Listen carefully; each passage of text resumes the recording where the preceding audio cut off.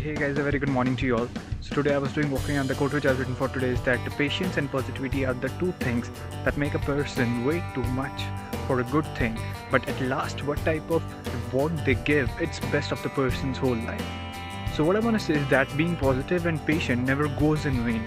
Others in front of you may get things before you, but those are short term. But the patience and the positivity always leads to success with satisfaction. So do remember this, keep exercising, keep smiling, be happy and be fit. Have a good day.